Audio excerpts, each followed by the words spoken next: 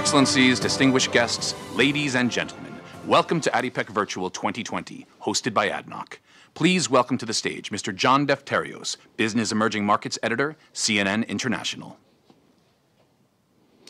And good afternoon from Abu Dhabi. It's a great pleasure to once again chair the ADIPEC opening session and appreciate the kind invitation from His Excellency Dr. Sultan Al Jaber, the Group Chief Executive Officer of ADNOC and Minister of Industry and Advanced Technology, and His Excellency Suhail Al Mazroui, the Minister of Energy and Infrastructure for the UAE. Like all of us here, we would have preferred to welcome you in the expanse of the Abu Dhabi National Exhibition Center, what we're all contending with, as our title underscores, unparalleled change. With a nod to my Greek ancestry, I quote the Greek philosopher Heraclitus, who rightly said, "The only constant in life is change." The words were echoed 500 BCE, but 2020 has taken that to a whole new level. COVID-19 has tested the oil and gas sector like never before, from a 30% demand drop initially, and we're still looking at the sharpest annual decline in history of nearly 10% for the year. The second wave, now underway, especially in Europe and the United States, will reinforce the need for agility, the right balance of cost-cutting, with the need to sustain investment and unearth value from your organizations where the potential exists, of course. It is in that spirit that we welcome to our virtual stage Dr. Sultan Al Jaber. Excellencies, distinguished guests, ladies and gentlemen, it is with great pleasure that I welcome you to ADIPEC.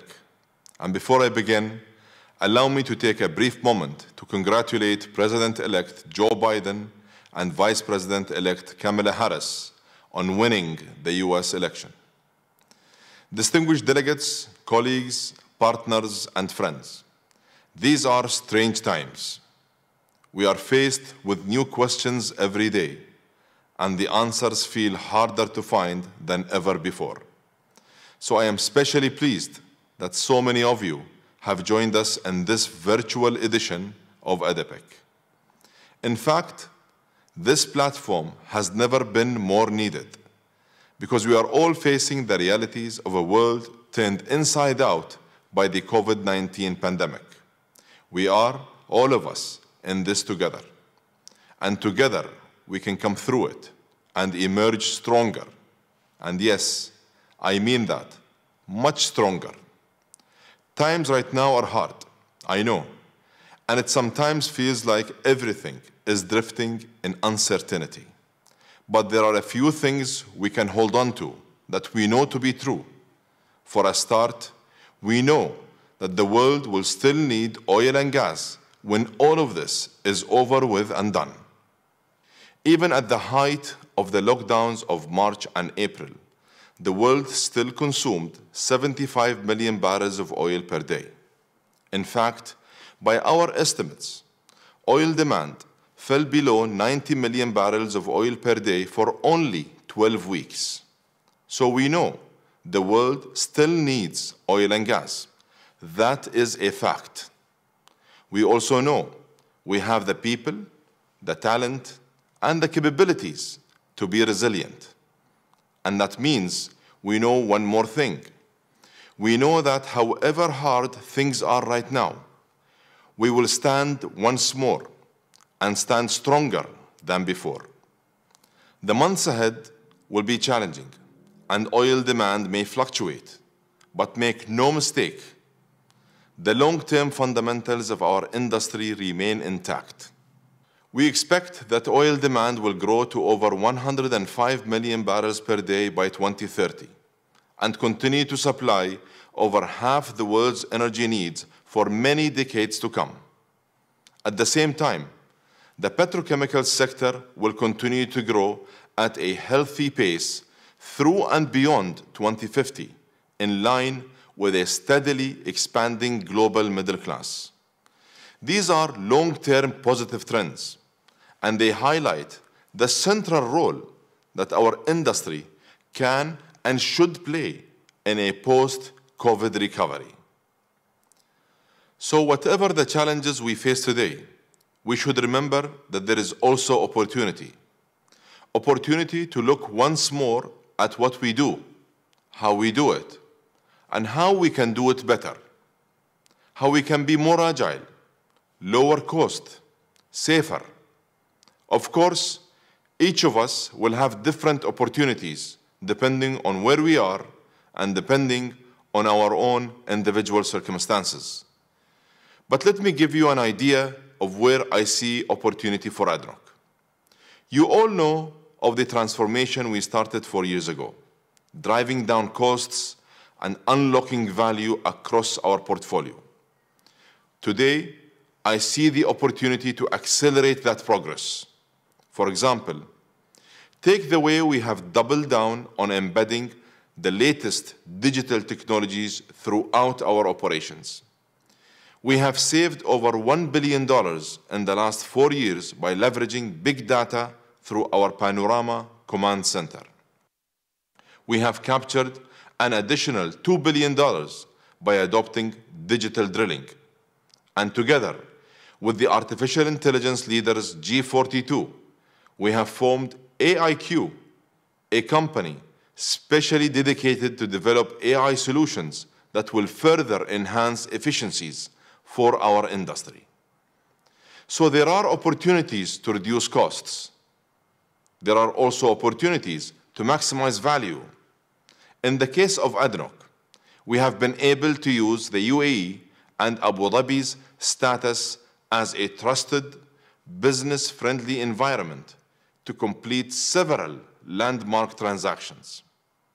We inked a $20 billion pipeline deal and unlocked $5.5 billion in value from our real estate assets. These deals were struck in the most difficult year for the global economy in recent memory, and they prove the enduring and underlying value of our industry. So yes, our industry has brighter days ahead, and there is even more value to be captured. At ADNOC, we are discovering this truth as we move into active trading. In September, we completed our first derivatives trade.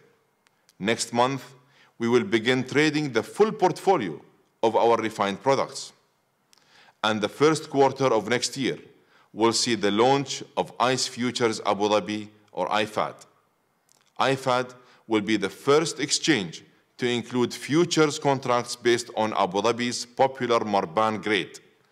This trading platform will operate at the heart of growth markets and offer great value for producers and customers alike. Ladies and gentlemen, let me share another opportunity I see in these times. I have mentioned costs and talked about value. I also see the opportunity to expand. For ADNOC, that means expanding downstream. Our approach is to invest today to strengthen our position tomorrow by enhancing the UAE's industrial base. Our joint venture with the Abu Dhabi holding company, ADQ, is an essential piece to this puzzle. This JV is an investment vehicle for partners to join us in accelerating the development of our petrochemicals and derivatives industry here in Abu Dhabi. We have the oil and we have the natural gas. We have the infrastructure and we have the logistics. Everything you need and everything in one place, and all in the perfect geographic location. Together with ADQ, I invite you to join us in this unique opportunity. Distinguished delegates, there is also one other opportunity I would like to talk about, and it is one that we all have a role to play in. We as an industry can do more on climate change. Yes, ADNOC is already one of the least carbon-intensive producers in the world, but our aspirations are greater. So this is what ADNOC will do. In the next 10 years, we will reduce our greenhouse gas intensity by a further 25%. We are expanding our carbon capture program so that it stores 5 million tons of CO2 every single year. And importantly, we will explore the potential of new fuels, such as hydrogen. And we will do all of this because there is one more thing we know for sure. We know that when the COVID pandemic fades into memory, the world will still need oil and gas. and will want that oil and gas to be as low carbon as possible. That is a market. That is an opportunity. So once more, I welcome you to ADIPEC. And yes, these are indeed strange times, but we are here together, and there is opportunity. I look forward to exploring it with you and emerging stronger as a result. Thank you.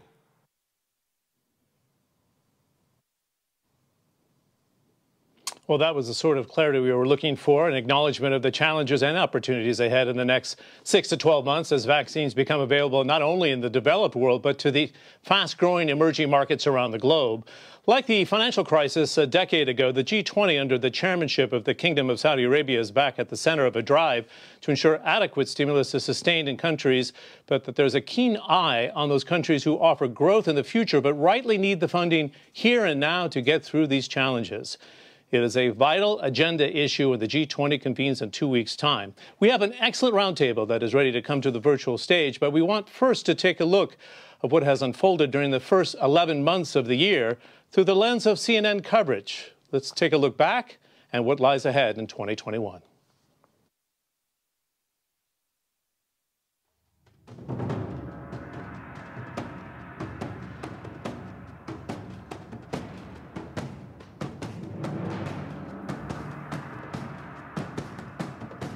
More than 2,800 people have died. The World Health Organization declares the coronavirus a pandemic now.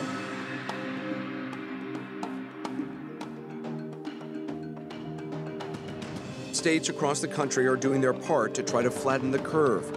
Restaurants, shops are largely closed.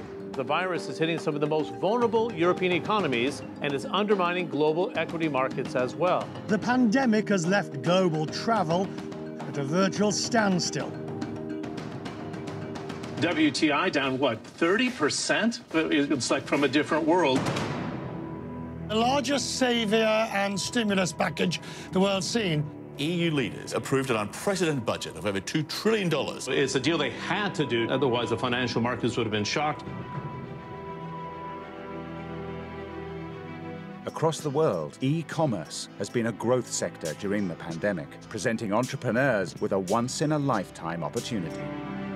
The second wave of the coronavirus, more severe than the first. Concentrate on action to make the world more resilient. We are in a more shock-prone world.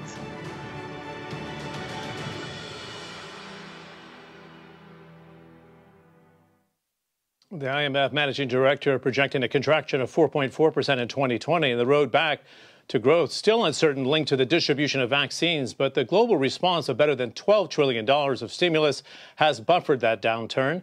Maintaining stimulus is a challenge, but one that needs to be met for the global economy and, of course, the energy market that we're talking about today. In my 3 decades of covering energy, many have miscalled the demise of OPEC many times.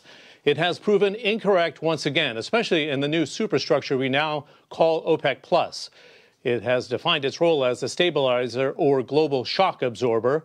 Who would have thought that negative oil pricing could exist even for 24 hours? A perfect storm hit the market in April during an unprecedented drop in demand, and the response was not, as we say in the United States, a little league approach. Nearly 10 million barrels a day to start, 7.7 million now, and cuts carrying forward to early 2022. We have 4 key players involved in that emergency response, and let's welcome them now. His Royal Highness Prince Abdulaziz bin Salman, Minister of Energy for the Kingdom of Saudi Arabia. His Excellency Suhail Al-Mazroui, the Minister of Energy and Infrastructure in the UAE. His Excellency Mohammed Barkindo, the Secretary General of OPEC. And joining us, Pavel Sorokin, the Deputy Minister of Energy from the Russian Federation. I don't think we could have a better lineup. Gentlemen, welcome back to ADIPEC. I'd like to all see you face-to-face on the stage, but it's nice to have you virtually.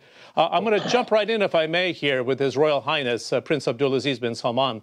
And, you know, we heard from Dr. Sultan about what we've been through, what has been done in response in terms of the stimulus and the OPEC Plus response. What's the key takeaway as we go into 2021, Your Highness? Is it that we could have a spillover of a drop in demand that carries through the first half linked to vaccines? What are you prepared for in terms of the storm ahead or the optimism ahead? Please, Your Highness. Well, thank you very much for the introduction. I would argue that OPEC has been and continue to be taking a proactive role. That's exactly what you have mentioned with regard to the agreement. The agreement goes all the way beyond 21 to the end of April, with a caveat that we could also decide to extend it for the rest of 22.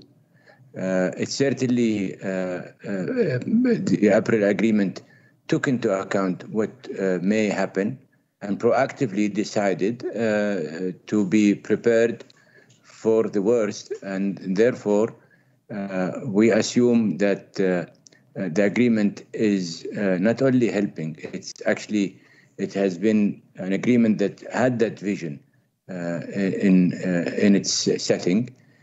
We also, as you may recall, have been tweaking with it, commensurate to what we have seen over the last few months. And we still have the same tool in our kit, and we can, with the consensus of everybody, we could navigate with this agreement and tweak with this agreement subject to what we may see in the future. We're also hopeful, like everybody in the whole world, that a solution to mitigate the virus in the form of vaccine and the spread of vaccine availability would be the most meaningful type of mitigator to the situation. So we're still hopeful that that vaccine is found, that vaccine or vaccines are spread, and hopefully mobility will be regained, and a state of normalcy to the world economy would transcend as a result of that. That's a lot of clarity, Prince Abdulaziz. It's interesting what you had to say here. You're saying you could tweak, and the kind of the multi-trillion-dollar question, and I'll follow up with you, Your Royal Highness. Are you willing to keep 7.7 for a little bit longer in terms of the cuts if the requirement is there from OPEC Plus, if the recovery in the first half of 2021 is weak? Please, Prince Abdulaziz. John, you know me, again, I don't put policy lines ahead of reaching out to everybody, but I refer you to what we have done in the past. We did tweak. And I believe that with consultation with our friends, some of them are present here and some of them are not, but I know wholeheartedly that they are committed to the principle of tweaking.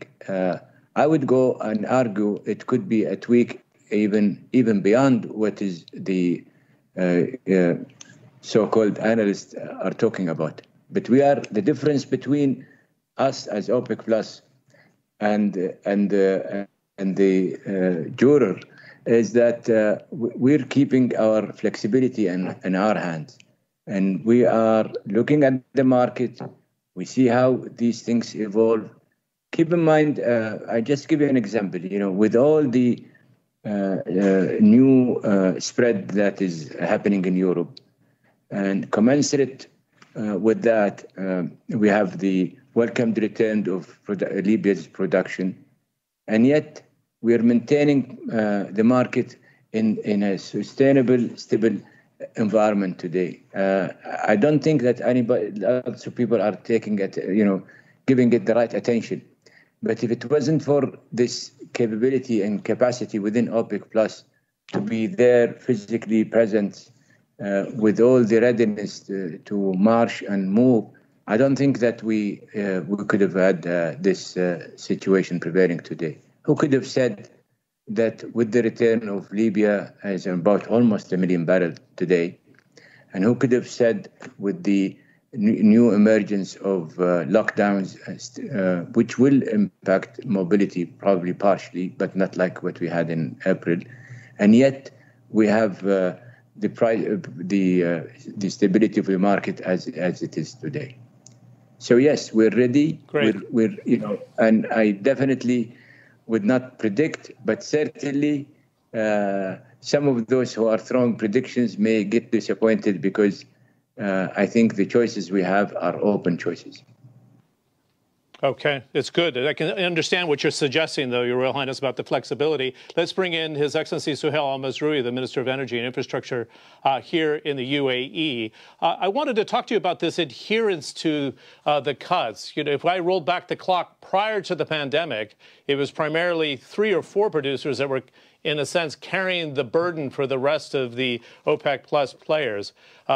Partially because of the new leadership in Saudi Arabia, we're seeing much more discipline, much more response, and much more compensation in terms of the dialogue here. Do we expect that to continue even with Libya coming back on the market? Suhail Al-Mazrouei. Thank you, John. And first, I would like to welcome His Royal Highness Prince Abdulaziz Pavel and His Excellency Mohammed Barkindo virtually to Abu Dhabi. And we look forward to hosting you in person, hopefully next year. I think we have demonstrated that this group, as OPEC Plus, are first of all, they are up to the challenge of doing whatever it takes to create that balance. I'm very proud of what has been achieved so far. And we look forward to continuing this journey. Of course, we have a deal in front of us, and that deal has been working. And I agree with His Royal Highness. We have the ability to tweak if we have to tweak, but that will have to go to all of the countries, and we have to be all convinced that that tweak is required. In terms of conformity levels, I think we have also demonstrated as a group that we've been very disciplined, and even those who lagged behind in certain months have committed to bring that or cut that production or overproduction and adhere to 100% of the deal, including the United Arab Emirates. And you have seen that our production adjustment in September have been addressing the overproduction that we had to do, and we are continuing that in October as well, and you'll see the numbers. So I think we are all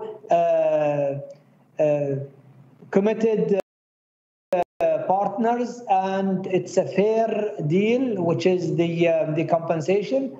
And I think the fact that we have worked together so long as OPEC Plus will give you the conclusion that this group will continue to cooperate and work together in the longer, medium and long-term cooperations. Minister Mazrouei, thank you very much. Let's bring in the Secretary General of OPEC, His Excellency Mohammed Barkindo. Is there a danger that we get lulled in thinking that the second wave, Your Excellency, of the pandemic can be met with a similar firepower of stimulus?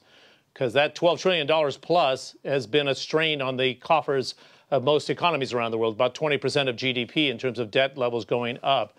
And we could sleepwalk into quite a crisis, not only for the energy market, but for the global economy. And what do you need to do to prepare for that second wave into the first half of 2021? Please. Thank you very much, John. And let me begin by congratulating the UAE, in particular the twin brothers of Suhail Al-Mazrouei and Sultan Al Jaber, for making a very strong and bold statement of optimism by keeping faith despite the extraordinary events of this year and continuing to host this very important forum. And as Sultan has just mentioned, there is no better time than now to convene this forum and take stock of these extraordinary events of 2020 and hopefully project the recovery in the months and years to come. Now, your question on the stimulus package, our numbers here in Vienna show that to date, including the guarantees, we have cumulatively on global scale stimulus packages in the region of nearly 25 trillion US dollars, about 20% of the global GDP.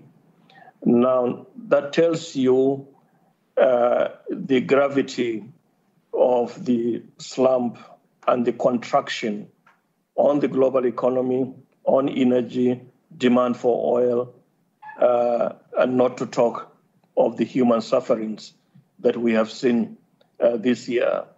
Now, we look at it from the prism of optimism, that it shows that the global economy and world leaders are more than capable and have shown their extraordinary commitment to rescue the global economy, including energy and oil, by rising to the challenge.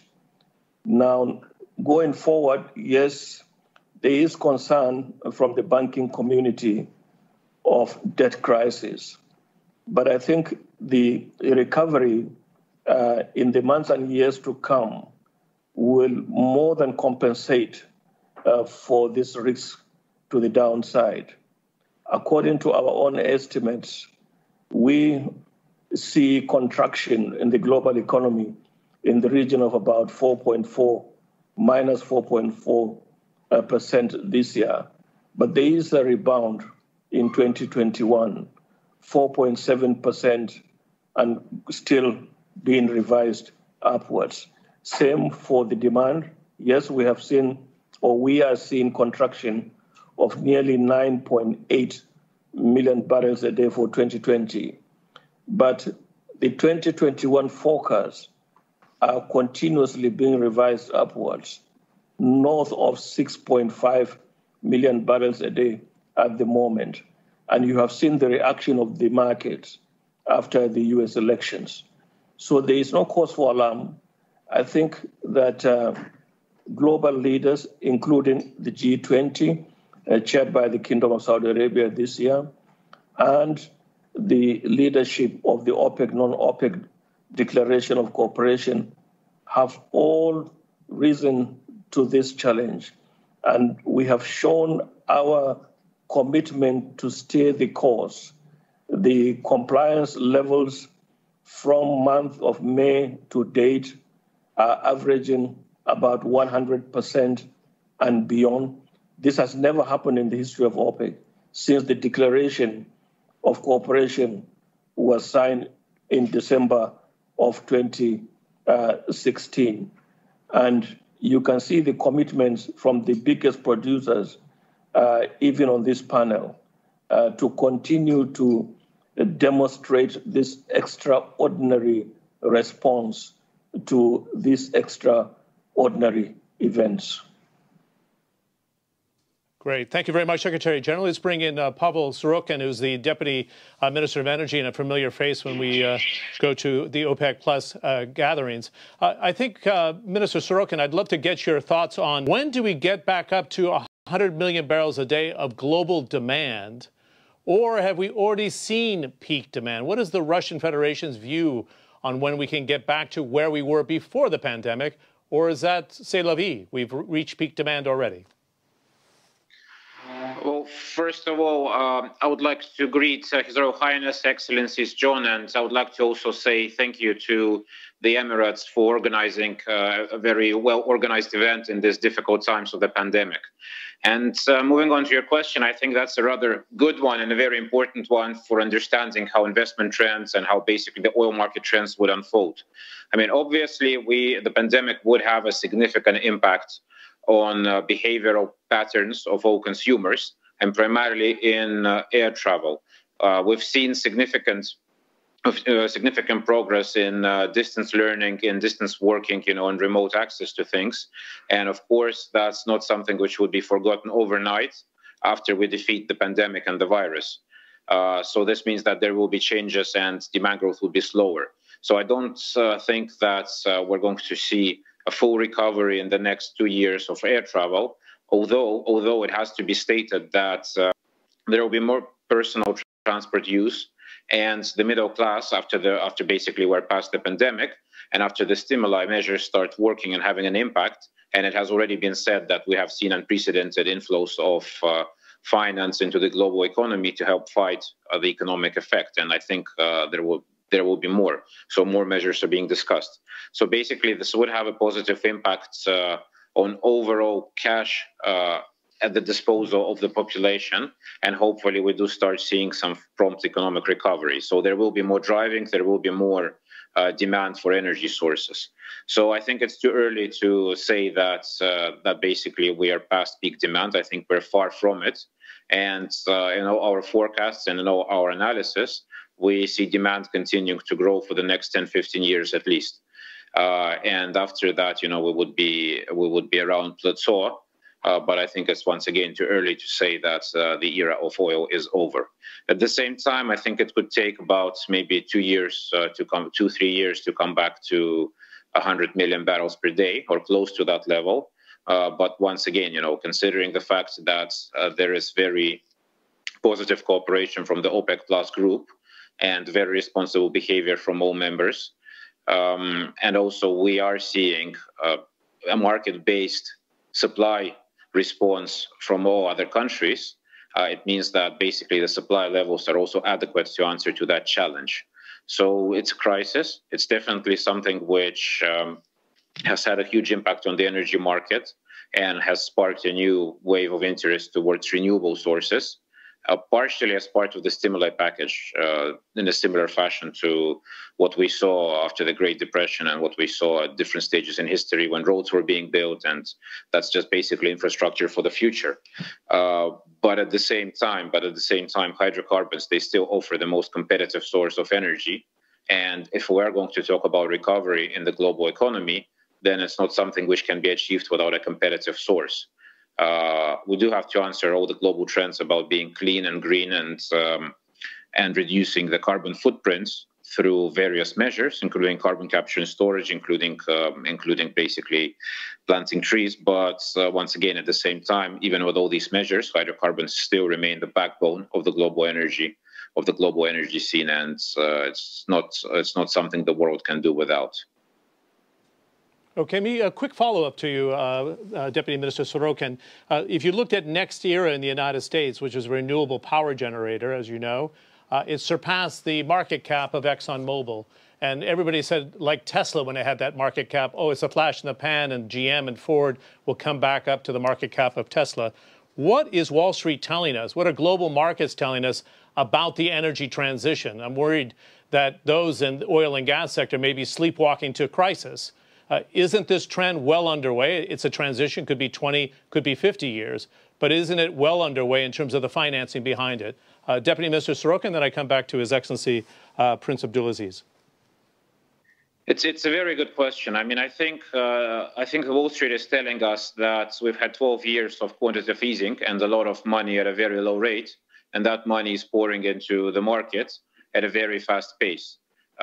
When basically you can see from other metrics that a big chunk of that money has gone into inflating valuations, and of course money goes where the trends are.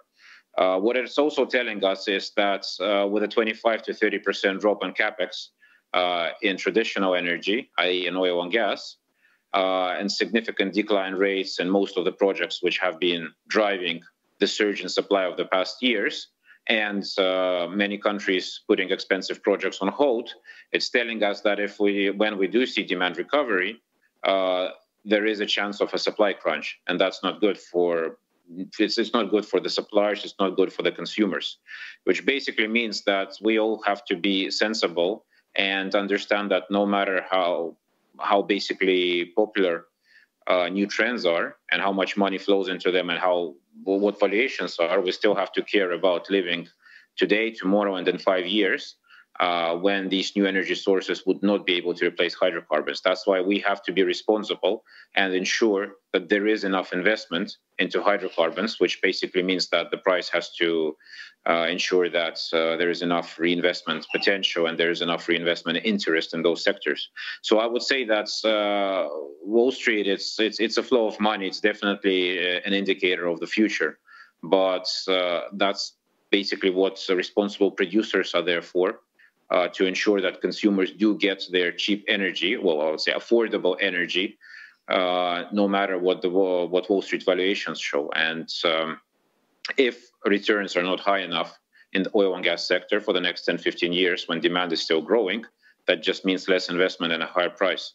And we have to make sure, basically, as I said, that there is enough investment in the oil sector to ensure global needs. So Wall Street is a good indicator, but there's also responsibility of producers. Great. Thank you very much. It's great analysis from this superb panel. I'm not too surprised. I'd like to bring in His Royal Highness Prince Abdulaziz once again. And a political question, if you will, because I'm trying to search around the big elephant in the room here, the influence of former Vice President Joe Biden becoming president of the United States and what influence it'll have on the energy market. As you know, and I've covered this, he's earmarked $2 trillion to green investments, green infrastructure, going into renewable power in terms of solar and wind in the United States. He's not going to kill off shale. We've heard that from him. But what do you think is the #1 impact, do you think, Your Royal Highness, on the Biden presidency and when it comes to energy? Well, first of all, I would like to congratulate the new administration for winning that election. But regardless of what happens, I think we have quite a history with the U.S. Of almost 80 years, if not more, of dealing with each other. We are going through the same transformative mode as Saudi Arabia. We're converting our power sector to more towards renewable and gas. We are seeking the same quest, which is being more efficient producer of energy, making sure that we are also efficient in terms of our investments. I think the whole quest of being efficient energy producer and energy consumer is a global quest. So anything that improve efficiencies in terms of production, in terms of handling or even consumption, and also in terms of developing a more sustainable energy system, global energy system, is a quest that we are all aspiring to achieve, and I believe that each and every country has its own responsibility of attending to that quest. I also believe that to do that, we have to develop lots of technologies, and we should be indifferent on which of the fuels that we use, so long as we achieve our KPIs of ensuring that the world is well supplied with energy, and the world also consuming this and producing it and consuming it in a very efficient way. And also we are doing it while we are achieving our sustainable development objectives, and certainly making sure that all of these greenhouse gases at all sectors are being mitigated or handled in a way that will make us get away with the so-called win-win situation, powering and energizing the world economy, yet we're doing it in a sustainable way. That's why a lot of people see eye to eye with us with regard to the circular carbon economy as a concept, which is going to be the congregator of many efforts. And the CCE would come with a big tag in terms of international collaboration, challenging technologies that needs to be produced. So it is a welcomed new approach to the US, but it certainly, as a producer of hydrocarbon, will look at CCE, and we have been working with them on many things, including carbon sequestration. That is a program that has started with 3 or 4 different administrations, and there is a lot of commonalities on what the new administration will be doing and what we are actually physically doing in Saudi Arabia. Good. Let me follow up, if I may, with you, because you talked about the 80-year-plus alliance between the United States and Saudi Arabia. Joe Biden's not a person of knee-jerk reaction, so he's going to lay out $2 trillion for renewables. He said he wouldn't kill off shale. He knows the Middle East politics here. Do you see him rushing in to reestablish the nuclear agreement with Iran and then allow Iran in oil onto the market? Or do you think it'll be a gradual approach, Your Royal Highness? Or do you want to lend the position of Saudi Arabia during this ADIPEC conference? Well, the nuclear issue is more of a political, strategical issue. I think it's certainly not within my domain. I honestly also know that there is an institutional legislative arrangement that needs to be seen, and therefore I would be one of the spectators as opposed to commenters on this issue. We will handle whatever may happen within OPEC Plus. Likewise, we did with Libya. Likewise, we did with Iran in the previous situation. And there were so many other countries that went through different scenarios and different situations where their production was severely curtailed for all sorts of reasons.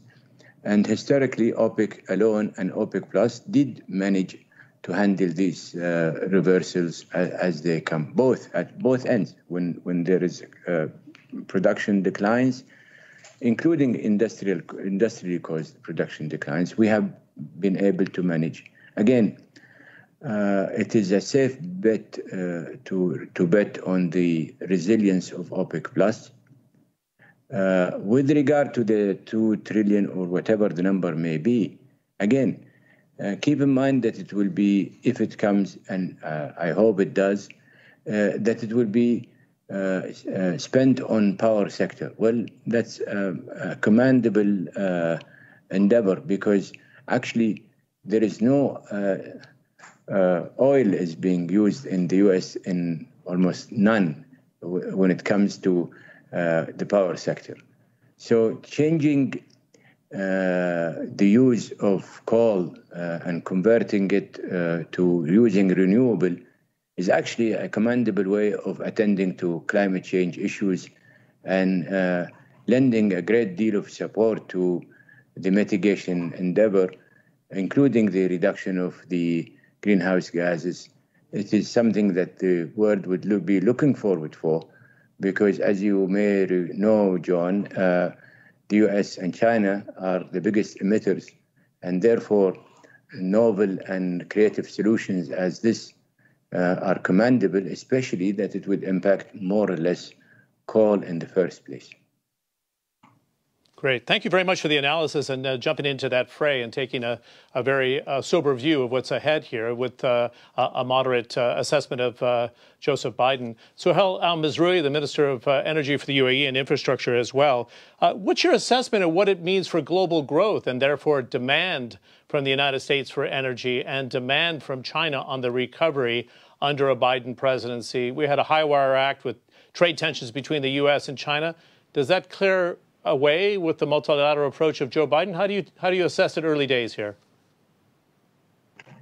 I think, John, it's definitely someone would hope that any ease in the tension between the United States and China in regards to the trade would promote more demand and would promote further growth in China. If that would happen, I think that would be good news to the first of all recovery of demand and then hopefully growth in the years to come.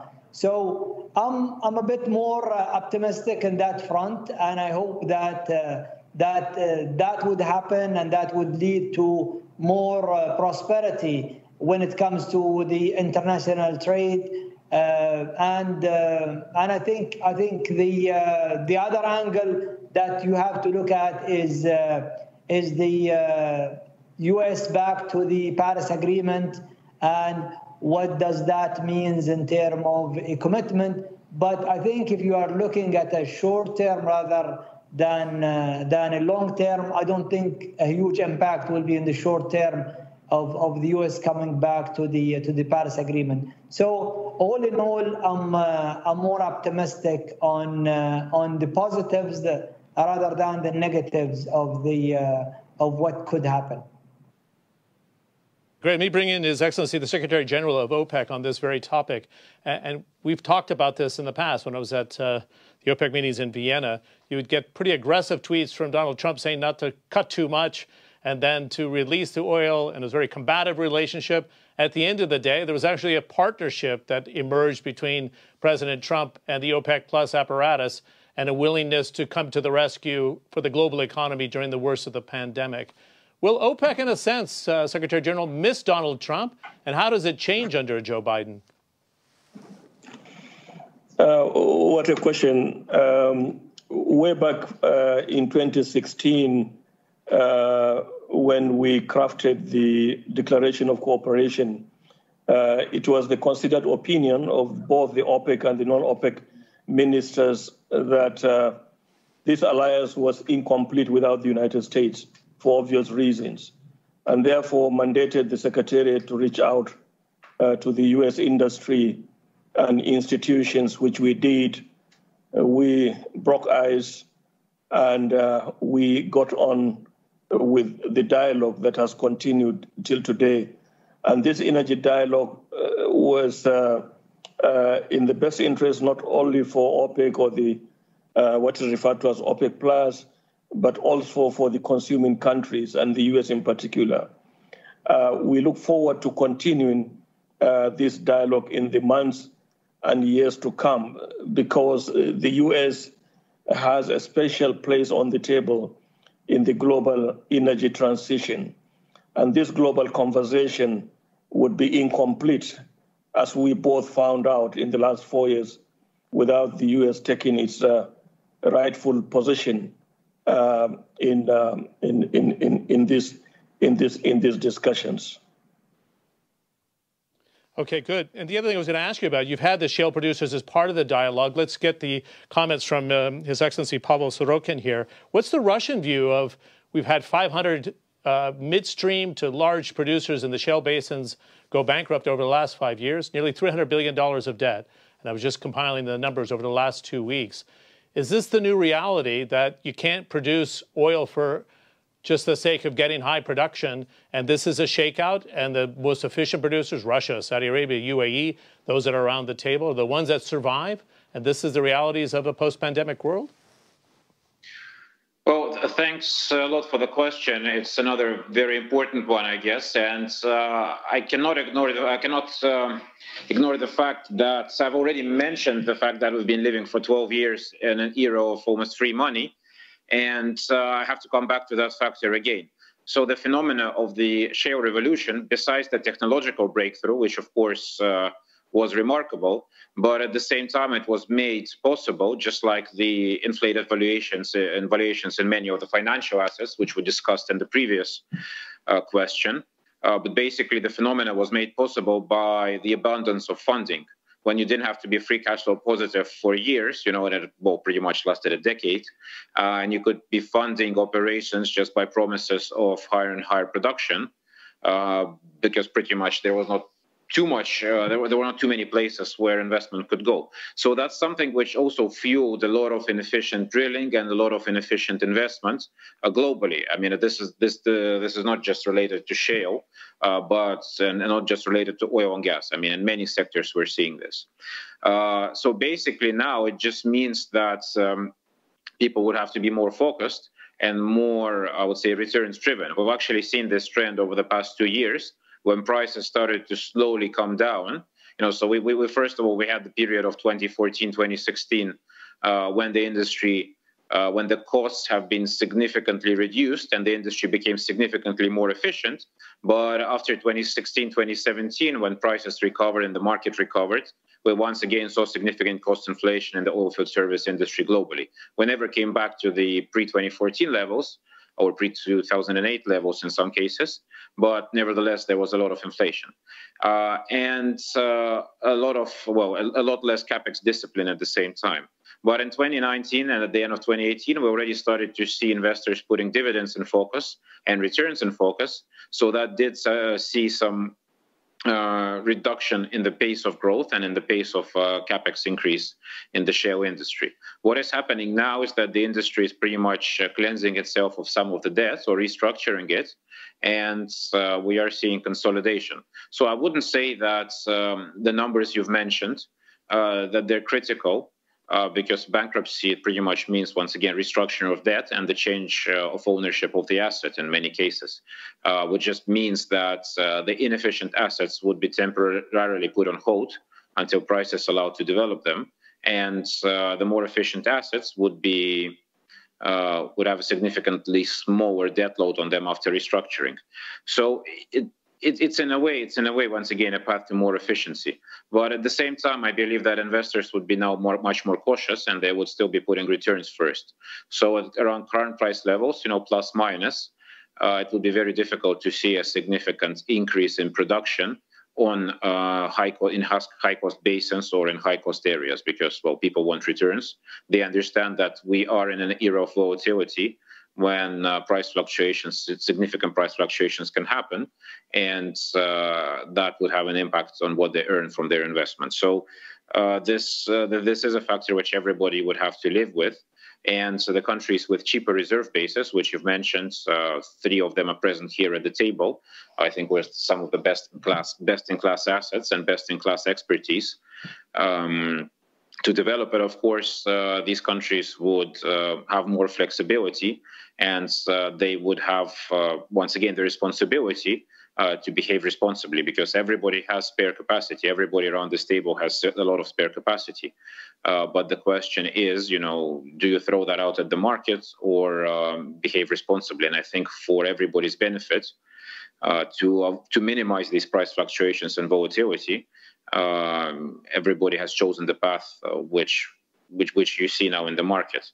So we in Russia, we are also taking measures. I mean, obviously, we have a slightly different reserve structure and a slightly different domestic market structure, more companies working and significantly a higher well fund. So, I mean, it's a bit more difficult to produce in Russia.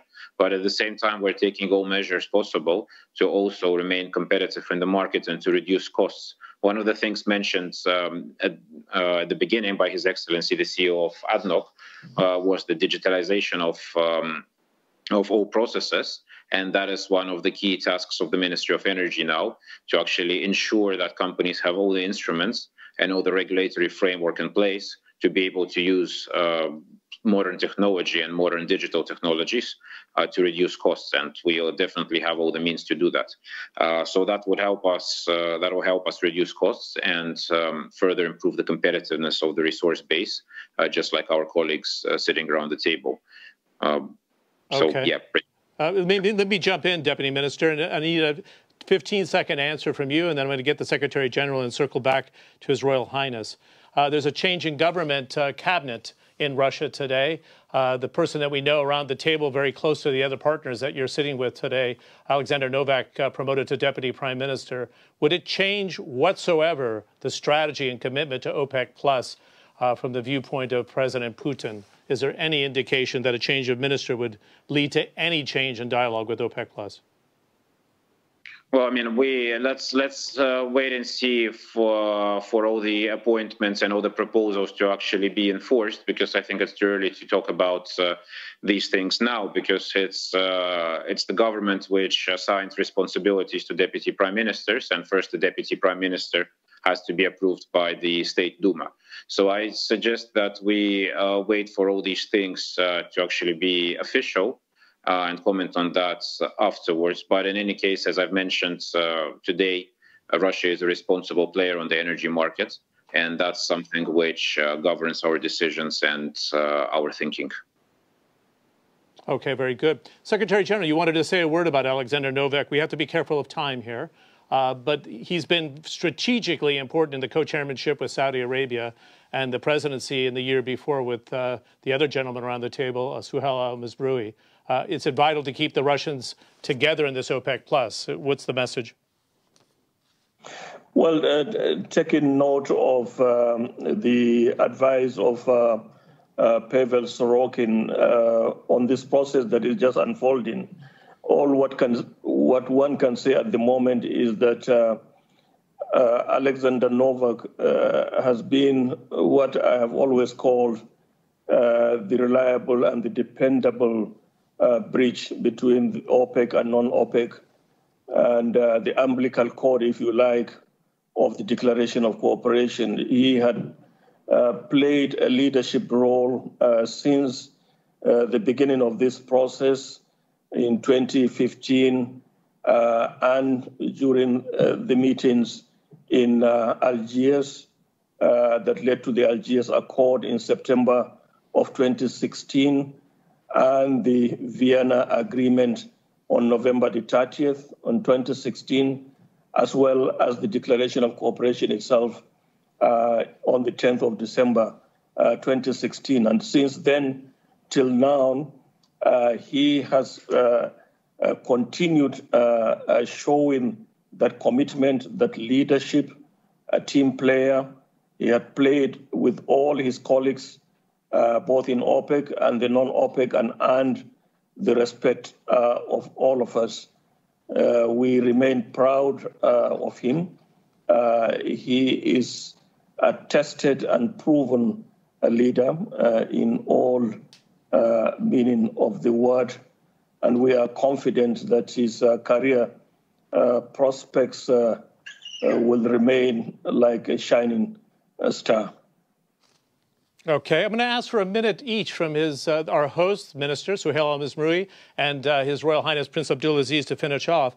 If I'm listening to all of you carefully, and we have that underinvestment in shale now, and that correction that's probably a healthy correction because of where we got to in the last 3 or 4 years, and the IOCs being much more selective about where they're willing to put money into oil and gas because of the transition and pressure from shareholders, doesn't this play to the strength of the low-cost producers, particularly here in the Gulf and in Russia? And we could see a snapback in prices once the pandemic's over. Suhail Al-Mazrui and his Prince Abdulaziz, you can pick up off of the Minister of the UAE, and we'll wrap the session. Please, Minister Mazrui. Well, I think we are more worried now as a group with the collaboration with the countries who are also relying on us to supply them. So the relationship between suppliers and producers have been evolved. We always listen to them. So I don't think it's a matter of a price anymore. It's a matter of balance. It's a matter of investing to ensure that we have the capacity whenever it needed for the future. So I think that relationship have been very well developed, and I don't think any of us now is just looking at increasing the prices only. We are looking at a fair and a sustainable commodity production in the future. Okay. Yeah, Your Royal Highness, you actually recently almost sounded like Clint Eastwood, kind of saying to traders, don't make my day. What are you thinking about that here in the context of the IOCs and their underinvestment in oil and gas? What's your forecast here once we get past the pandemic? I'm not talking about prices, but this ability of underinvestment hitting the price higher. But I have a history with that since I've been involved in this. You know, if you go and check out, I've said a lot of things about that issue in the 90s, where I was warning people that low investments carry the seeds for higher prices, and low oil prices carry the seeds for higher prices, and the reverse does happen too. My concern now, not a lot of people are focusing on the issue of what it takes to maintain potential. Lots of people do not either they ignore or are not willing to see how much money each and every oil company, be it international oil company or IOC or NOC, the amount of money that is spent on investment just to maintain potential is a lot, let alone even reaching out to their other objectives, be it downstream, midstream, or diversifying their portfolio and what have you. If this situation today prevails and the price and the market situation prevail, the more prevailing today, the more it to be extended. I believe strongly that we will wake up one day with an evolving growth in the world economy, but with not enough substantial amount of capacity to attend to that. And we have to say it also not only in terms of upstream investment. I would argue that you will have a bottlenecks on the midstream, you will have a bottlenecks on downstream. It's exactly what happened during the 90s. The reason we had higher oil prices in the beginning of 20 and some and what have you until 15 was it has to do with the lack of investment. And if you look back, you would see it was lack of investment on upstream, midstream, and downstream. So I worry a lot that if, as Pavel was saying in his first early remarks, that this situation will be carried forward with us until the beginning of 23. We had lost 20, which means we will lose 21 and 22. With that, and if you look at the capital spending that could have happened in 20, 21, and 23, 22, I would love to see how the world will relate to oil prices and energy prices in general with a low investment and the impact that it will, lots of heroes will be lost, lots of contractors will be lost, lots of engineering companies will be lost, lots of manufacturers will be lost. There are lots of people that had been under the tire over the last year, this year, will be under the tire next year. Then that's why I believe that the whole ecosystem, the whole energy ecosystem, and along with the world economy will be best served if the world economy need the energizer and the efficient energizer and the moderately costed energy, mitigating the virus and finding the vaccine and spreading the vaccine should be our utmost, everybody's in this world utmost hope and purpose. We've heard that through the G20 chairmanship of the kingdom at the same time. I appreciate that. Fantastic panel, as always. I'm not surprised whatsoever. Pavel Sorokin stepping in for Alexander Novak today as Deputy Minister of Energy in the Russian Federation. Thanks very much. Always a pleasure. Mohammad Sunusi Al-Barkindo, the Secretary General of OPEC. Our host minister, Suhail Al-Mazrui, the Minister of Energy and Infrastructure, and His Royal Highness, Prince Abdulaziz bin Salman bin Abdulaziz Al Saud, joining us from Riyadh today. Gentlemen, it's always a pleasure. Thanks very much for your time and your succinct answers. Thank you. We'll be back in just over an hour. We'll have the first strategic dialogues taking place with three distinguished CEOs, the CEOs of Total, BP, and CNPC of China. That's going to take place at 1600 here in the UAE or 1200 GMT. So we look forward to participation there in the same discussion that we just had on investment. Stand by here. It's a very important window. We're doing it virtually. It'll be the ADIPEC Awards for 2020. Thanks for watching.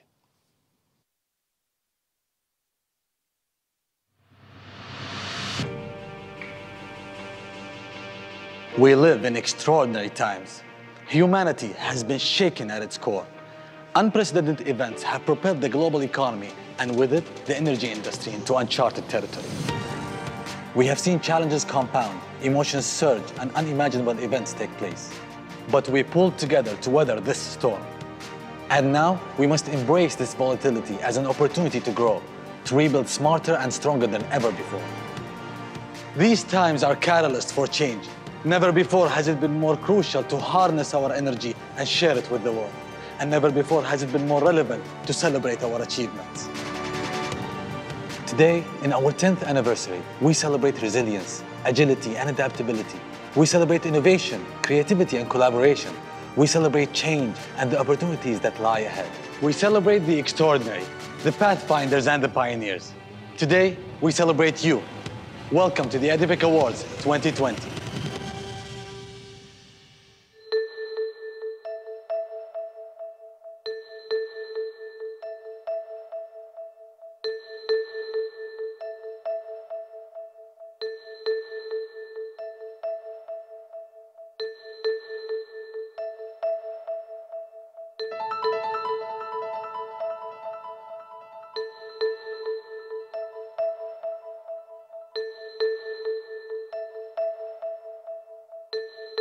please join me in welcoming to the stage Mr. Ahmed Al Qasimi, your host for today.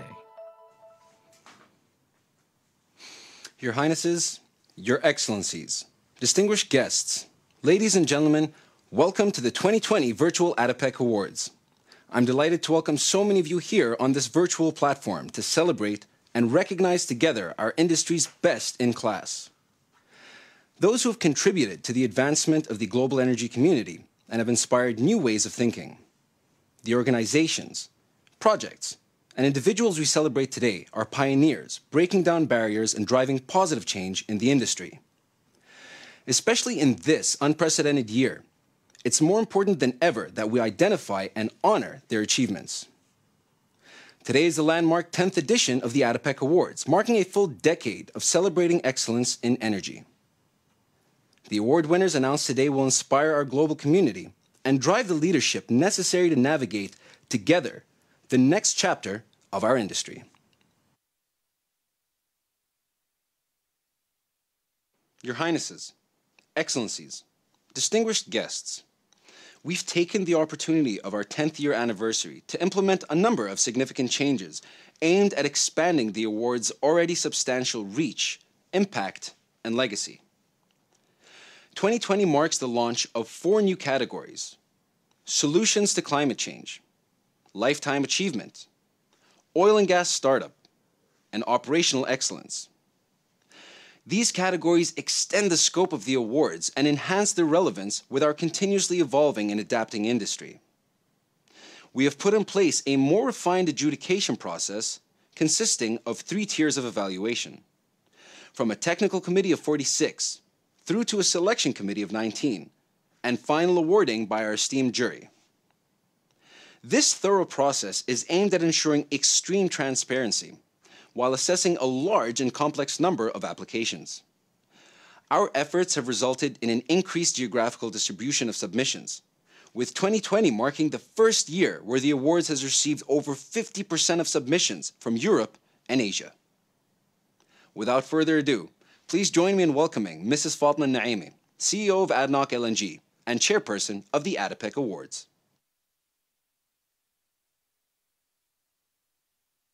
Your Highnesses, Your Excellencies, esteemed jury members, inspiring finalists, ladies and gentlemen, welcome to the ADIPEC Awards from wherever in the world you are joining us. I'm so pleased and excited to have the honor of introducing to you the 10th Annual ADIPEC Awards. 2020 has certainly brought unprecedented challenges that we could not have imagined a year ago. But what has really struck me is how the qualities that we have had to exhibit in response to the pandemic are actually exactly the same as the ones we need to make our business fit for the future. Namely, collaboration, innovation, and sustainability. So this year has just made us value even more those colleagues who bring these special qualities. What makes the ADIPEC Awards more relevant and important than ever is that they give us the opportunity to celebrate and thank some of those who are showing the kind of leadership we require in our industry, especially at this time. And before I go any further, let me express my heartfelt thanks to my fellow jurists and the selection and technical committee members who constantly demonstrate all of these qualities and more in carrying out the difficult task of carefully reviewing submissions and choosing winners from a truly incredible set of nominees. At this juncture, allow me to take a moment to pay a personal tribute to one of our longest-serving jury members, Hatem Nasiba, the former country chair of Total in the UAE, who passed away recently. He was a pillar of ADIPEC and of our wider community in the oil and gas industry. He was much loved and is greatly missed. In this, the 10th year of the ADIPEC Awards, the important values of collaboration, innovation, and sustainability have been reflected in new ways. First, and in keeping with the spirit of collaboration, this year we have seen the greatest international reach for the awards, with nominees coming from more countries than ever before. Next, in recognition of the importance of protecting our wonderful planet for our grandchildren and for generations to come, we have introduced a new award focused on energy solutions to climate change. And finally, to encourage innovation, we are for the first time highlighting the best in oil and gas startups. I'm so excited to share with you some of the achievements of the incredible professionals in our industry. Better yet, we know this is just the tip of the iceberg, as there are truly impressive developments taking place right across our industry today. Let us all take forward this recently refound passion and spirit and ensure that our industry continues to serve society in the best way possible, not just today, but for many years to come. Thank you, ladies and gentlemen, and my sincere congratulations to every award winner.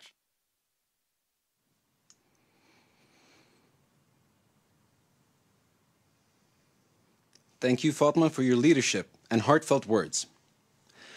This year's ADIPEC Awards is the first judged by our all-new stellar panel. These exceptional judges have magnified the value, prestige, and visibility of the ADIPEC Awards in 2020, and we are grateful for their contribution. Please allow me to introduce them.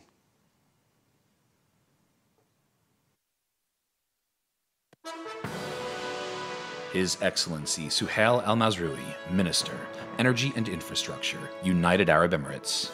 His Excellency Tariq Al Mullah, Minister, Petroleum and Mineral Resources, Arab Republic of Egypt. Dr. Fatih Birol, Executive Director, International Energy Agency. Vicky Holub, President and CEO, Occidental. Lorenzo Simonelli, Chairman, President and CEO, Baker Hughes. Takayuki Ueda, President and CEO, INPEX Corporation. Dr. Pratima Rangarajan, CEO, OGCI Climate Investments. Jason Bordoff, Founding Director, Center on Global Energy Policy, Columbia University. Fatima Al-Nuaimi, Chairperson, ADIPEC Awards. CEO, ADNOC LNG. The ADIPEC Awards 2020 jury.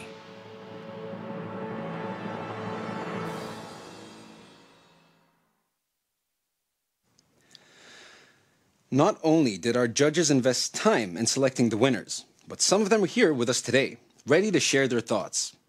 Please allow me to introduce His Excellency Suhail Mohammed Al Mazrui, His Excellency Tariq Al Mullah, Mr. Lorenzo Simonelli, Mrs. Vicky Holub, Mr. Takayuki Ueda, and Dr. Pratima Rangarajan. Welcome and thank you for joining us today. Please allow me to start with His Excellency Suhail Mazrui. Your Excellency, how would you describe your first experience with judging the awards? Thank you, Ahmed, and it's great to see all of you, Your Excellencies, and good friends virtually.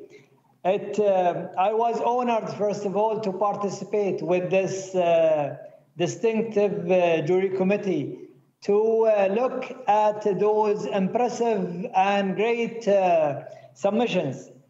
I was surprised with the diversity, the intellectual and innovative efforts put into the submissions, and the countries the countries and the companies that they came from. So to me, that was very assuring that this industry is well taken care of by those individuals and companies who are continuing to innovate and focus on collaboration, focus on sustainability, even though they are producing hydrocarbon and working together in reducing the carbon footprint. So it was a great experience, and I personally was reading even those who were, I was interested to read all of the submissions that I have seen, and it was a very difficult moment to choose among them. To me, all of them were worthy to be on stage, but as you know, we had to call and choose. But as an experience, I think it has been a great experience. Congratulations to those who have been selected.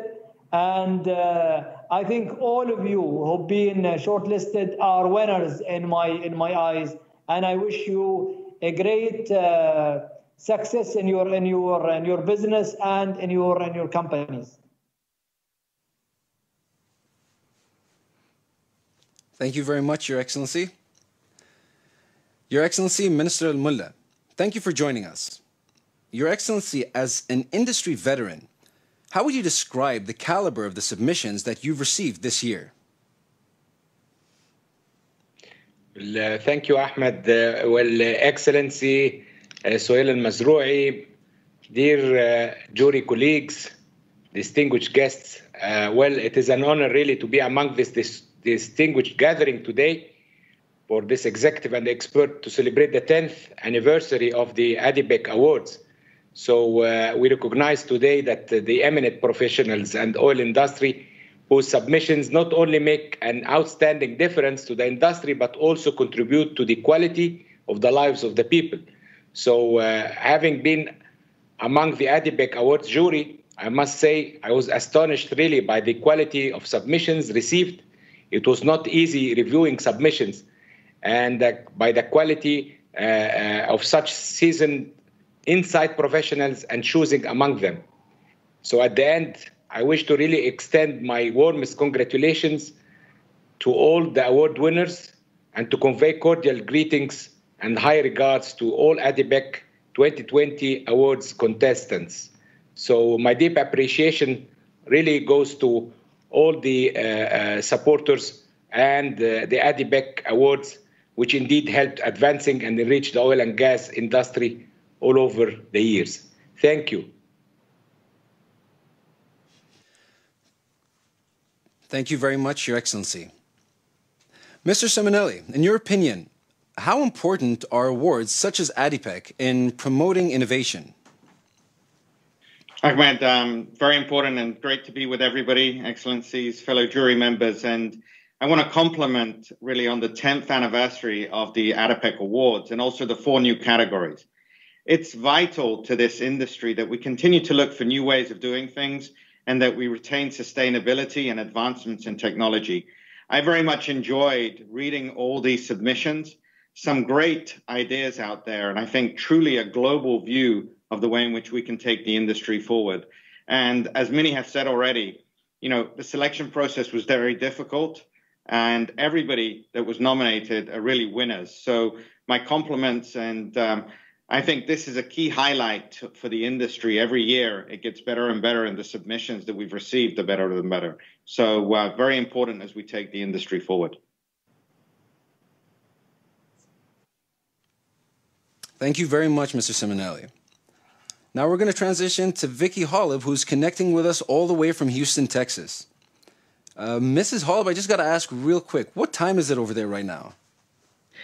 Right now it's about 5:20, but I did watch the opening ceremonies of ADIPEC, which was 4 o'clock my time. So it's a bit early. Early.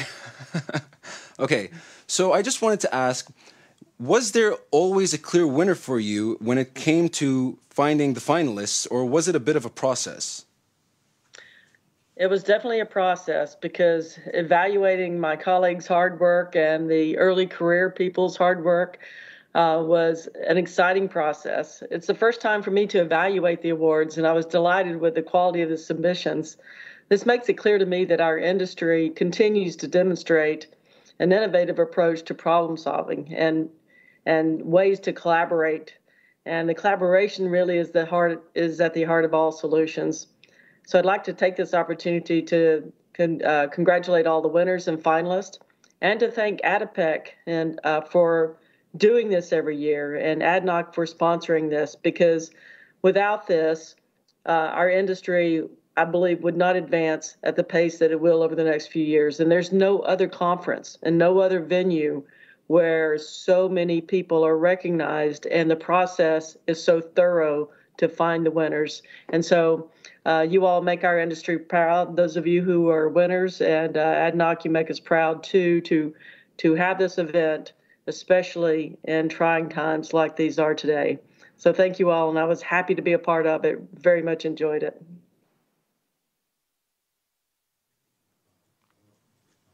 Thank you very much, Mrs. Holub, and once again, thank you so much for connecting with us all the way from Houston. So now I'd just like to direct my attention to Mr. Takayuki Ueda. Mr. Ueda, thank you so much for joining us. And I wanted to ask, is there something new when it comes to finding these types of awards, or with the finalists? What is the role of the ADIPEC Awards in advancing the industry? Yeah, well, thank you very much. I think the ADIPEC Awards plays a very significant role to help shape and strengthen the foundations of our industry, especially now in one of the most challenging times we have ever faced. The opportunity to enter submissions for these awards motivates and inspires companies and the divisions to improve their teamwork and strive to make a difference. This year marks the 10-year anniversary of the ADIPEC Awards, and once again, a remarkable group of individuals, teams, and organizations have shared some excellent insight and initiatives across a wide range of subjects. Well, I'd like to once again thank you, ADNOC, and the organizers for providing me the extraordinary opportunity to serve on the jury panel. Thank you very much. Thank you very much, Mr. Ueda. And last but certainly not least, let me introduce Dr. Pratima, who's joining us from London. Dr. Pratima, in your opinion, how can the shortlisted candidates we celebrate today drive the change in the industry? Thank you. Thank you for the question, and thank you for inviting me on this prestigious jury panel. You know, the topic for this year's conference is oil and gas industry's response to unparalleled change. Now, winning in times of unparalleled change is going to require both innovation and a focused drive on impact. And to your question, the shortlist candidates and definitely the winners for the ADIPEC Awards 2020 demonstrated these two characteristics in spades. They are innovators, and they will drive forward with a focus on impact for this industry, which is much needed at these times of change. Now, one of the pieces of change is really around our low carbon future. And OGCI is very proud to be ADIPEC's decarbonization partner this year. So we are very much looking forward to seeing these winners become leaders in the future of decarbonization of our industry, from production to delivery of energy and back into all the supply chains. We need to do it together. We need to collaborate, but we also need to lead. And these winners are going to do it. So congratulations to all, and thank you. Thank you once again, Dr. Pratima. And thanks again to our incredible jury for helping to make the ADIPEC Awards an increasingly international and exceptionally regarded award. And now the moment you've all been waiting for, the awards presentation.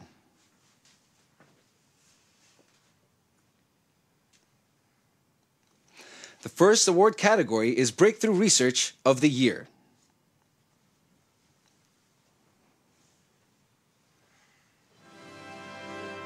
Breakthrough Research of the Year, sponsored by PTTEP. This category recognizes projects based on breakthrough technologies with the power to become game changers for the industry.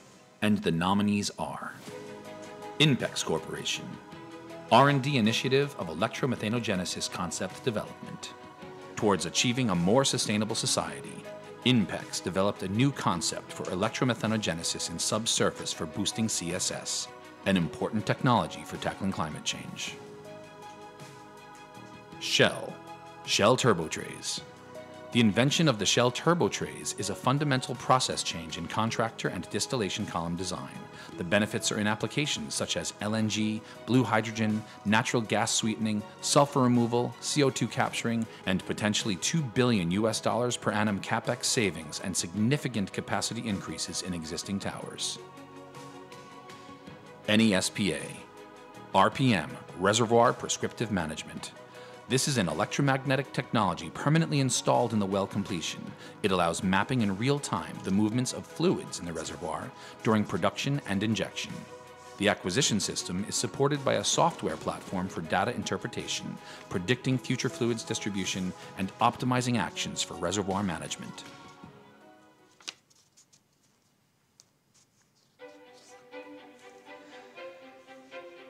With us here today, please welcome on stage representatives from INPEX, Shell, and NESPA. And the winner of the Breakthrough Research of the Year is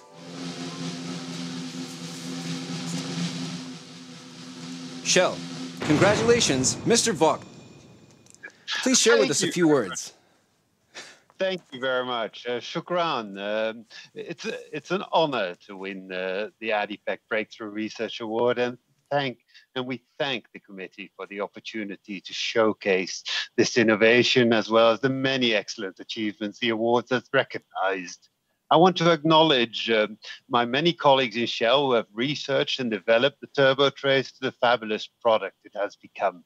Their persistence in breaking conventional boundaries and not accepting traditional capacity limits has led to this spectacular outcome, empowering natural gas producers to debottleneck existing units and to have significant capex savings on new units. Once again, thank you very much. Shukran. That's fantastic to hear, and congratulations once again. Our second award category is Breakthrough Technological Project of the Year.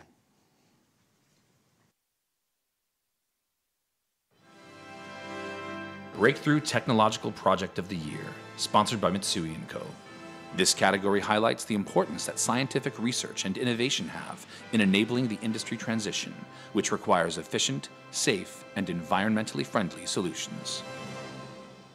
And the nominees are Saudi Aramco and Seabed Geosolutions, SpiceRack. SpiceRack is a multi-year research collaboration project aimed at designing, developing, manufacturing, and commercializing an innovative, highly productive, fully robotized, and cost-efficient solution for seafloor seismic acquisition. Inflow Control, AICV Autonomous Inflow Control Valve. AICVs shut off unwanted gas and water zones based on fluid properties, enabling more oil production. PPTEP, Kongsberg Ferrotech, and AI and Robotics Ventures. Nautilus, an innovative single robot that can deliver full pipeline services, inspection, repair, and maintenance for subsea pipelines. Subsea intervention can be performed remotely with less time, less resource, and less risk.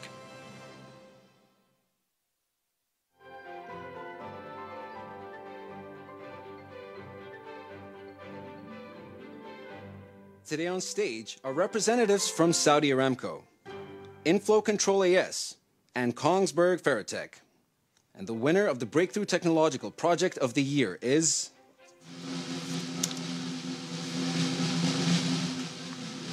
PTTEP, Kongsberg Ferrotech, and AI and Robotics Ventures. Congratulations, Mr. Carlson. How are you feeling? I am surprised. I'm very happy. So, on behalf of the team, it's our honor to be the finalist and also to win this ADIPEC award. So I would like to express my sincere thanks to the ADIPEC Award Committee for this nomination. My sincere appreciation also goes to the management and staff of PTT-EP, AI and Robotic Ventures, and Kongsberg Faraday. Without their support, it would not have been possible for us to present an outlook to you and to the world. So thank you. Congratulations once again, Mr. Carlson. That's great to hear. The third award category is Digital Transformation Project of the Year.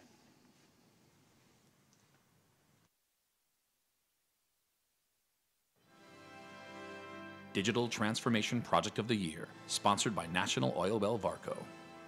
The Digital Transformation Award recognizes organizations that adopt innovation and digitalization as part of their core transformation strategy. And the nominees are Spark Cognition and BP, improving offshore platform production with artificial intelligence. By deploying the Spark Predict analytics solution on 2 of BP's production facilities, BP was able to predict impending equipment failures and process vulnerabilities. This improved production up to $30 million annually per platform. Saudi Aramco, Foghorn Systems, Aramco Aberdeen, the Aramco Houston Sensors Team, Koust, and Modus Oilfield. Drilling at the Edge. A major transformational initiative where people, algorithms, data, machines, and processes existing on an oil rig at the edge are coordinated around real-time information to accelerate decision-making and optimize operations. ADNOC Group and Schlumberger, Intelligent Integrated Subsurface Modeling.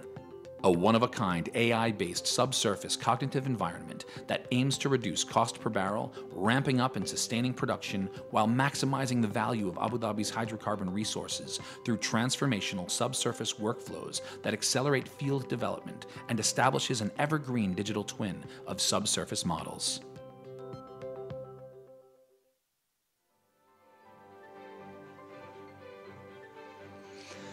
Joining us on stage are representatives from Spark Cognition, Saudi Aramco, and ADNOC Group.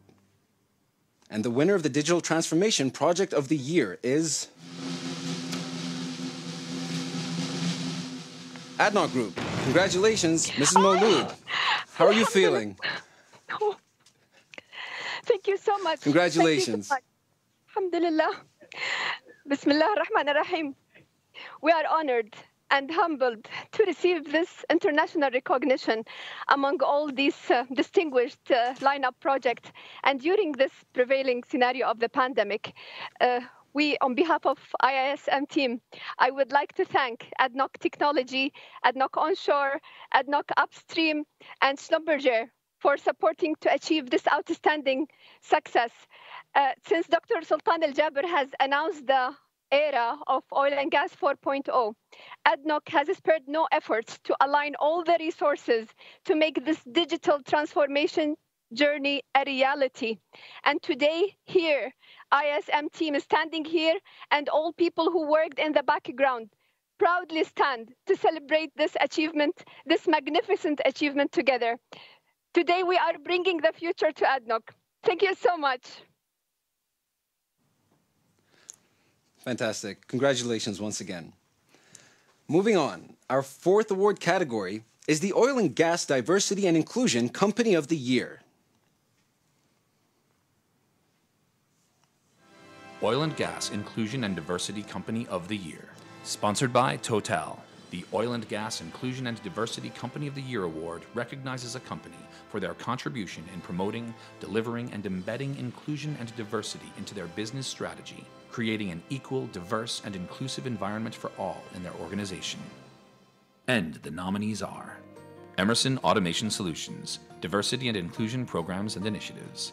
Emerson's diversity and inclusion programs and initiatives have led to a 13% increase in women in leadership positions, an increase of 17% of women in executive leadership, and a diverse organization comprised of 53 nationalities in Emerson, Middle East, and Africa. Baker Hughes, Driving Gender Diversity. Driving gender diversity at Baker Hughes helps shape the future of the energy industry in the Middle East, with a diversity profile of 43%, diversity hire rate of 21%, and a 50% female workforce in the STEM discipline across the region. Petroleum Development Oman, PDO's diversity and inclusion journey. PDO's diversity and inclusion journey has led to the implementation of modular online D&I courses, a D&I toolkit, establishment of a 50-50 gender ratio for entry-level petroleum engineers, and the extension of its maternity leave policy to 16 weeks.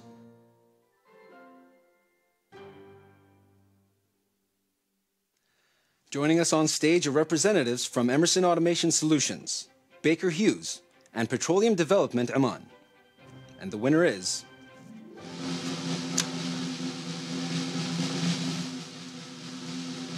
The winner of the Oil and Gas Diversity Inclusion Company of the Year is Petroleum Development Oman. Congratulations, Mrs. Rahmatullah. Congratulations.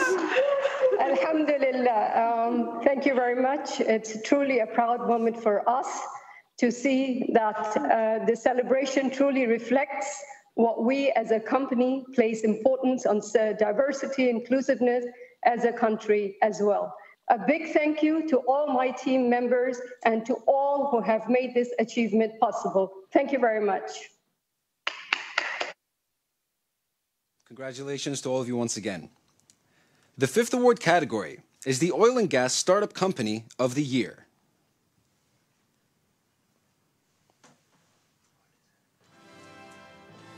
Oil and Gas Startup Company of the Year, sponsored by Ardeco, for innovative startup projects poised to reshape the future of the industry. And the nominees are Angara Industries Limited, Angara Cognitive Cleaning, a high-tech company changing the paradigm of industrial equipment maintenance through the fusion of innovative chemistry and digital tools. Its clients enjoy running their heat exchangers clean and efficient all the time, while yielding a cost savings of around 37 cents per barrel of refined crude. Enduralock, Enduralock Fasteners, the first mechanically locking, high vibration resistant, permanent fastener that for maintenance is reversible and reusable. It is the first mechanically locking permanent fastener for pipelines that remains locked, even with cyclical thermal changes in the pipeline and the fastener. Xsense AS, new disruptive technology. A completely new way of measuring flow and flow quality from the outside of a pipe at an accuracy never seen before.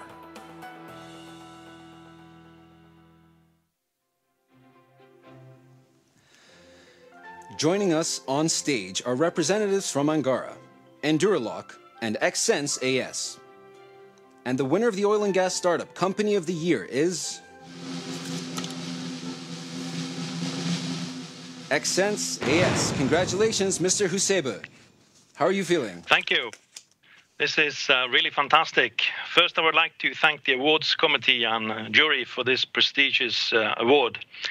It's a great honor and a fantastic opportunity for promotion of Xsense flow measurement business during challenging times when travel and meeting up with people is difficult. Second, I would like to thank our clever Xsense team in Norway for developing this disruptive flow measurement technology, where sensors installed at the outside of any process pipe accurately measures flow rate and fluid quality. Finally, thank you for a brilliant virtual event. We hope to see you all in person next year. Thank you very much. That's great, and congratulations once again. Our next award category is Operational Excellence Company of the Year.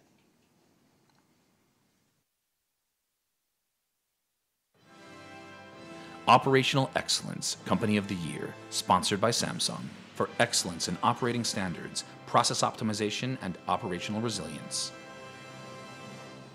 And the nominees are ADNOC Group, Future Challenge and Operational Excellence.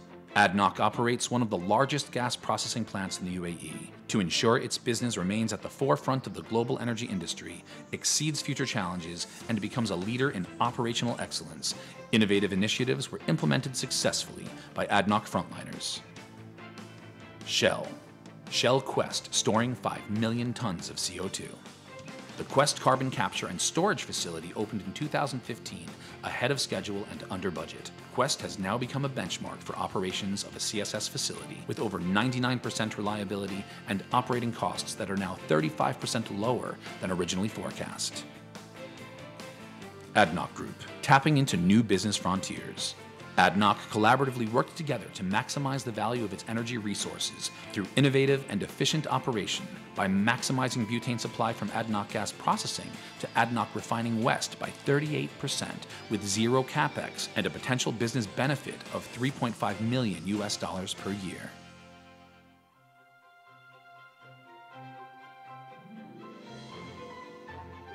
Joining us on stage are representatives from ADNOC Group, Shell, and ADNOC Group. And the winner of the Operational Excellence Company of the Year is Shell. Congratulations, Mr. Veldhuizen. Wow, thank you so much. Thank you to the committee. It's a great honor to accept this award on behalf of Shell and the Quest CCS team. Widespread adaptation of carbon capture and storage is one of the key solutions the world needs to help solve the climate challenge. Quest continues to be a thriving example that CCS works, and it works exceptionally well. Thank you again on behalf of Shell for this great recognition. Thank you. That's wonderful, and congratulations once again. Our next award category is the Social Contribution and Local Content Project of the Year.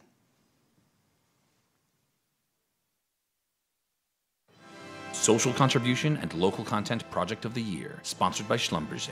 Social contribution and local content initiatives have become a key priority for the industry. This award recognizes a company that empowers communities through employment, development of local skills and capacity, and by enhancing local entrepreneurship. And the nominees are Basra Gas Company, Kutwa Program. The Basra Gas Company Kutwa program aims to build local workforce capabilities that target actual local industry requirements. In 2019, Kutwa generated more than $2.5 million in direct income for Kutwa graduates while improving production of vital gas for South Iraq. BP Oman, Khazan for SME Development, a program that aims to help local entrepreneurs make their businesses commercially viable and sustainable through evaluating their performance and suggesting methods of continual improvement in partnership with BP Oman's partner Sharaka. The program provides an intensive hands-on incubation experience and continual mentorship over 12 months. Petroleum Development Oman, boosting in-country value through local manufacturing. PDO has worked to boost manufacturing as part of Oman's economic diversifications. 57 manufacturing opportunities have been realized so far. PDO, along with the Ministry of Commerce, led a cross-sector ICV project where 34 manufacturing opportunities were identified in Q1 of 2020 in utilities and pharmaceutical sectors.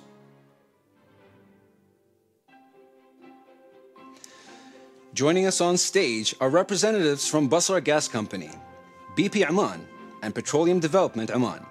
And the winner of the Social Contribution and Local Content Project of the Year is Petroleum Development Oman. Congratulations, Mr. Al-Ajami. Well, thank you. It's a really complete honor to accept this prestigious ADIPEC 2020 award on behalf of everyone at PDO. ICV is a core value for us and is really linked to our vision and commitment to create value for Oman and all our stakeholders. I'd like to thank all ICV team and our contractors, suppliers, communities for their efforts in building and delivering ICV opportunities that will help secure long-term, sustainable, commercial and social benefits to Oman. Thank you again, ADIPEC, and see you next year. Congratulations once again, Mr. Al-Ajami. The next award category is the Solutions to Climate Change Company of the Year.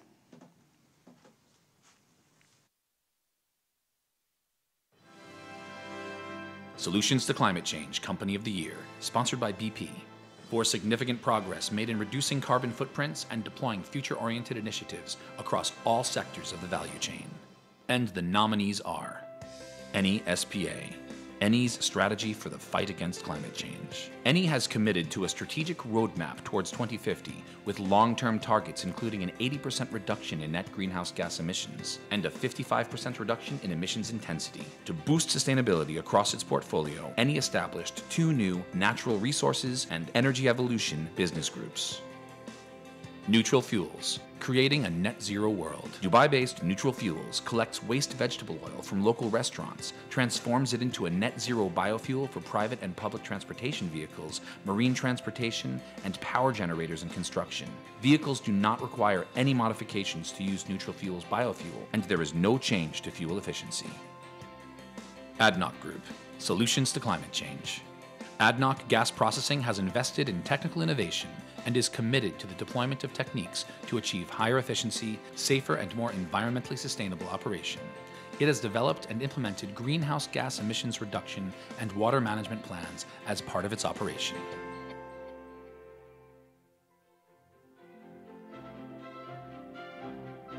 Age of representatives from NESPA, Neutral Fuels, and ADNOC Group.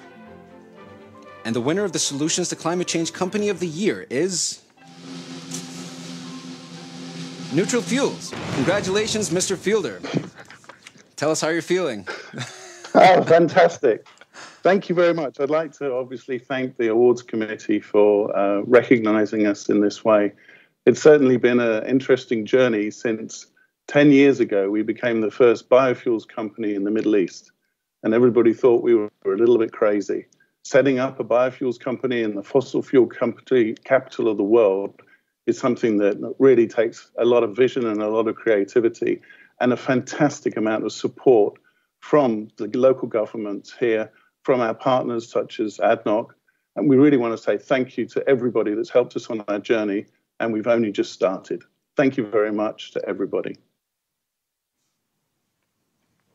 That's outstanding, and congratulations once again. The one category that is very close to my heart is next. Young Technical Professional of the Year.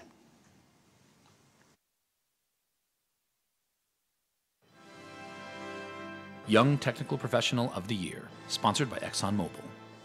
The Young ADIPEC Technical Professional of the Year Award recognizes a young technical professional who has shown the ability to become a key contributor to the development of the industry. In short, one of our industry future leaders. And the nominees are Sensotech, Dr. Mohammed Akram Karimi, a technical professional who turned a research idea into a feasible product, TRL 7 grade, which is currently being tested in Saudi Aramco's oil fields. He is the founder of a multi-patented DMOR technology, which enables non-intrusive, non-radioactive, full-range, orientation-insensitive, and calibration-free multi-phase flow metering. Saudi Aramco, Mustafa Al-Khawaildi. Mustafa is an energetic, driven young professional with a proven track record of implementing innovative and eco-friendly solutions to various oil field-related challenges in his 5 years' presence in the industry.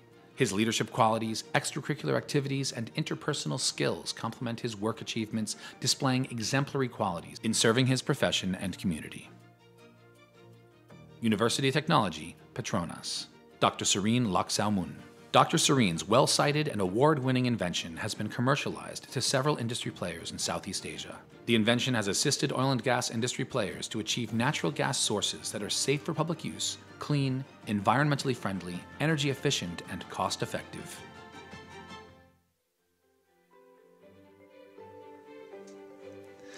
Joining us on stage are Dr. Mohammed Akram Karimi, Mustafa Al-Khawaildi, and Dr. Serene Laksaumun. And the winner of the Young Technical Professional of the Year is Mr. Mustafa Al-Khawaildi of Saudi Aramco. Congratulations. Oh, thank you. It is such an honor to be the recipient of this prestigious award. First and foremost, thank God for his blessings. Alhamdulillah. I'm very grateful for my mentors for setting up such a great example to follow, for showing faith, and for putting me in a position to succeed and thrive. I'd like to thank Saudi Aramco, my management at Saudi Aramco, for empowering young professionals and providing all the great means of support to achieve excellence. Last but not least, I'd like to dedicate this achievement to my beloved mother. She is truly the unsung hero and to whom I owe my success. Also would like to thank family and friends and colleagues for their sweet camaraderie and encouragement. Thank you, ADIPEC, organizers, sponsors, and jury committee for this wonderful effort. I'm extremely delighted, honored to accept this award. Thank you indeed. Congratulations once again, Mustafa. The final award category is Lifetime Achievement Award for Outstanding Technical Excellence, sponsored by INPEX. The winner of this award has had a profound impact on our industry. A self-confessed perfectionist, his lifelong scientific goals have centered on addressing the ever-evolving challenges of our industry in particular, and our societies in general. Over 35 years in the energy industry, the winner of the Lifetime Award for Outstanding Technical Excellence has relentlessly pursued his dream of becoming not only a world-renowned scientist, but also a leader, a mentor, and contributor to and within society. His invention, Reservoir Fluid Geodynamics, known as RFG, has not only improved our understanding of reservoir production, but the ultimate accolade has become the new industry standard. Your Excellencies, distinguished guests, I give you Mr. Oliver C. Mullins. Congratulations. What an extraordinary career. Oh my goodness. I am very grateful to receive such an important and distinguished award. I thank the organizers of the Awards Committee of ADIPEC for celebrating achievement in the oil industry and for the gracious recognition of me. ADIPEC has been so important over the many years for providing a forum for new technology and new ideas. I have always loved the oil industry, and I thank Schlumberger for giving me the opportunities to pursue my dreams. This industry presents us with formidable challenges, often framed within earth science, that I enjoy so much. I have been fortunate to participate in and sometimes lead enthusiastic teams of talented people, diverse in technical skills and backgrounds, that resolve these challenges. I am proud of the oil industry that is a model for all, with its diverse teams working together with common purpose to achieve new heights. Thank you for this wonderful recognition. Mr. Mullins, and very, very well deserved. Before closing, I'd like to welcome His Excellency, Dr. Sultan Ahmed Al Jaber, back on stage to say a few words.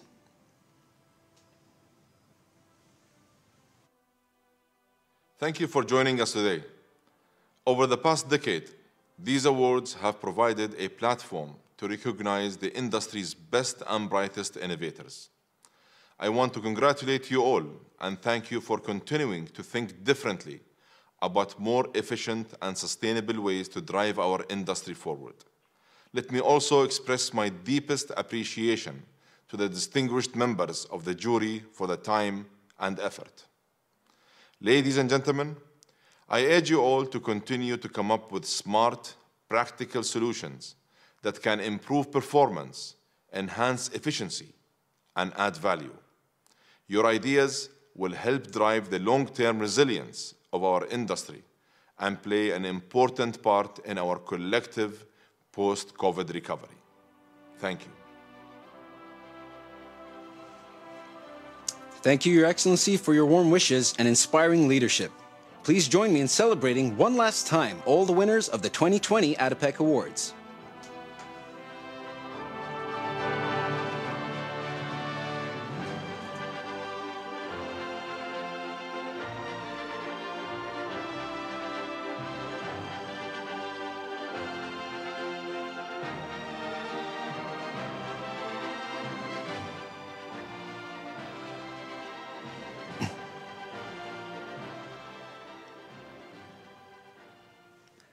Well, ladies and gentlemen, that brings today's ceremony to a close.